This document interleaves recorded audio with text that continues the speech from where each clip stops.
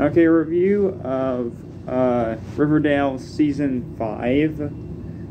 I would probably give this an 8 out of 10, just because I know I've actually done a bad. I think the Riverdale series is really bad and stuff, but yeah. Because I think I gave 6 out of 10 on Season 4, and then 2 in Zawat.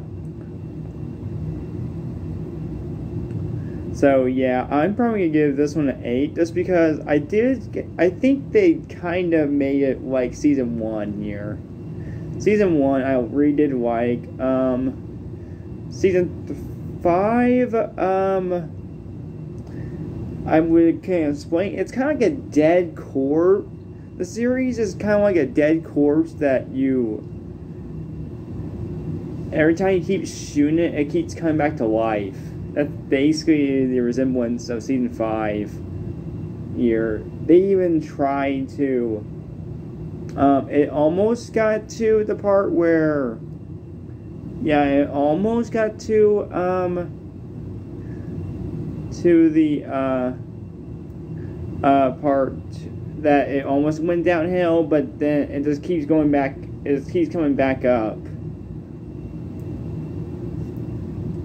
And the ending to the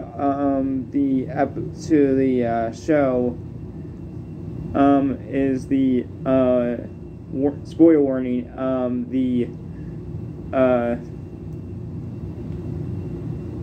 What is it? Archie and Betty try to start a relationship all over again, but is interrupted by Harmon Large getting undetected. And puts a bomb in the room here, and that's the end of the series. That's the end of the season. I'm hoping that they actually survive, because I don't think Riverdale can survive without Betty and Archie here. The only thing I can think of is if they do survive is probably gonna be just maybe